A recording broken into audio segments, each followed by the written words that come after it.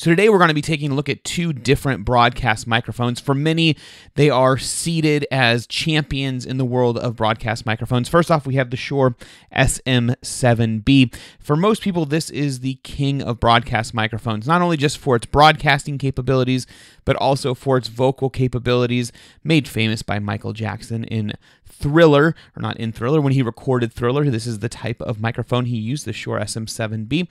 So we're going to call this one the king, the champion of broadcast microphones. And the mic I'm speaking into right now is what I call the champion of budget broadcast microphones, the MXL BCD-1, an amazing mic for the price, $132. If you're watching this video, it's probably not to get specs on both of these mics. You've probably already done that, but it's probably trying to figure out, is it worth spending the extra about $250 to get the Shure over the MXL? This one is about $132 on Amazon, and I'll put links to all this in the description below.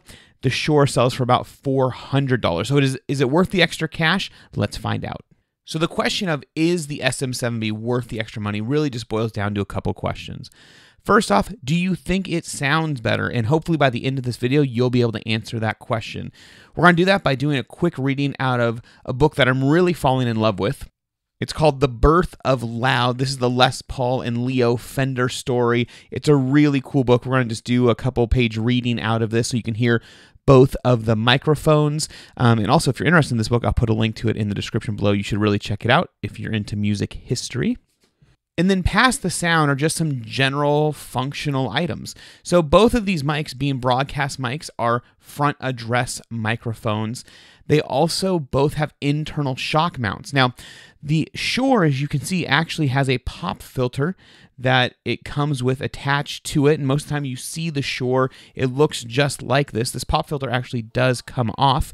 The MXL BCD-1 did come with a foam pop filter on that. I'm addressing it at an angle, so hopefully I'm not getting too many plosives here because my kids tore up the pop filter. And I've used this mic a lot without it, but it is something to keep in the back of your head, that if you do want the MXL, you are going to have to make sure you have some sort of pop filter there. Now, that's not a big deal. Those are not all that expensive, but it's just something to think about.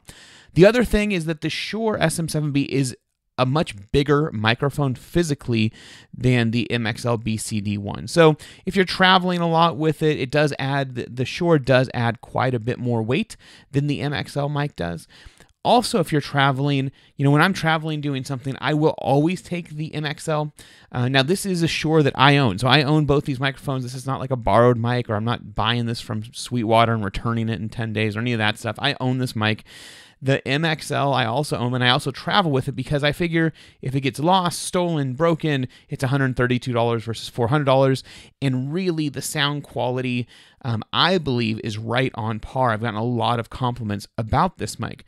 The other thing to keep in mind is just really the hotness of the mic. The Shure is notorious for needing a lot of juice to get to the level you want it to be at. So we're right now plugged into a Focusrite Scarlett 2i2 3rd gen. So this is one of the brand new ones.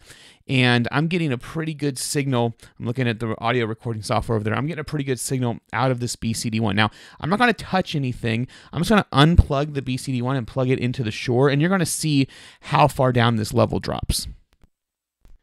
So now we are in the Shure SM7B, and I can tell you can probably barely hear this on YouTube. I'm looking over at my audio software, and the waves are very, very small. So I'm not going to do this very long. I just wanted to give you an example of how much extra gain you're going to have to give this mic to be able to actually hear it. Now, during the reading, I am going to push the gain on this mic so that you can hear it at a similar level. But once again, this is just one of those things. There's a product called a cloud lifter that I'll also put in the description below that most people add to the Shure to be able to get those levels where they need them. So something else to keep in mind, if you go with a Shure, you may actually have to spend a couple $100 extra to get something like a cloud lifter, really depending on your...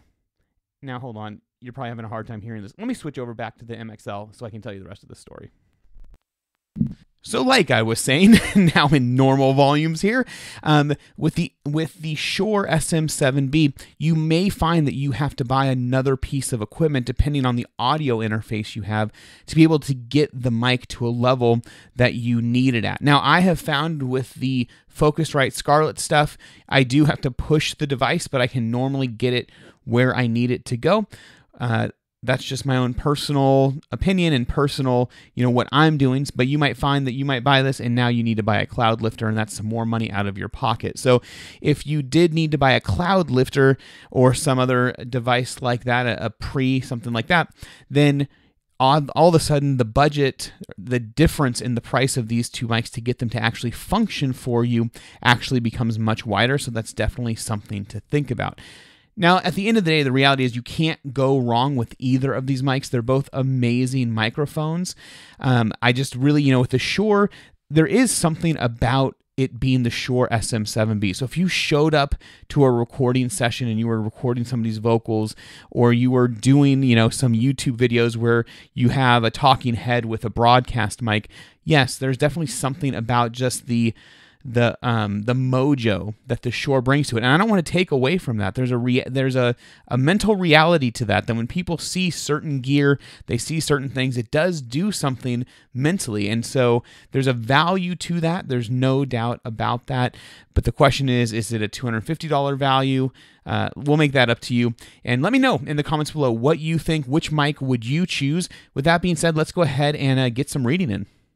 On Sunday afternoons, Les Paul would bolt awake in his apartment in Queens and rush across the East River into Manhattan. There was something he needed to build, something he could only build there. It was never in the mornings, because Les Paul was allergic to mornings. It had to be in the afternoons, after Les had time to sleep off the previous nights, those rabid jazz jam sessions up in Harlem, or on 52nd Street, and the big band swing concerts he sometimes played before them. Sundays were often the only day of the week when Les didn't have a rehearsal or a radio concert or a live gig. He could have spent them with his family, with the wife he'd brought to New York from Chicago, the woman who was about to have his first child, but Les Paul had a sound in his head that needed to get out. After rising well into the middle of the day, he'd throw on some rumpled clothes, dash alone out of his tiny apartment, and barrel back across the 59th Street Bridge toward the same crowded, smoky island from which he'd just returned a few hours earlier. He'd nose his sedan down through the clogged avenues of Manhattan to 14th Street, where a proud Renaissance Revival building stood near the corner of 17th Avenue. Its upper floors occupied by the Epiphone Stringed Instrument Factory. The factory was closed on Sundays, but Les had made an arrangement with the owner. When the lanky 27-year-old approached those stately front doors and flashed his goofy smile, a watchman let him in and showed him upstairs. The guard turned on the lights and the lathes and the sanders in the empty workshop and demonstrated how they worked. Then he left Les Paul alone inside that cavernous room. Left him to build a tool that could create the sound Les heard in his head. Les had been hearing the sound for almost half his life, ever since he was a kid playing hillbilly tunes and telling cornball jokes to anyone in Wisconsin who'd listen. As a child, he'd torn apart and reassembled his mother Evelyn's player piano, her telephone, her phonograph, even her electric light switches. He adored radio, loved listening to the Grand Ole Opry with Evelyn, a devoted country fan, loved building a simple earpiece radio, loved tinkering with a fancier receiver he shared with a friend. Born on June 9, 1915, to a mother who'd adored and spoiled him from the start, Les had picked up the harmonica at age 8, discovering by accident that he could make it sound better by soaking it in boiling water. So there you go. Now you've heard both of these microphones. What do you think? Let me know in the comments below. If you've enjoyed hanging out, would you consider hitting that subscribe button? I'm B-Side, and we'll talk to you next time.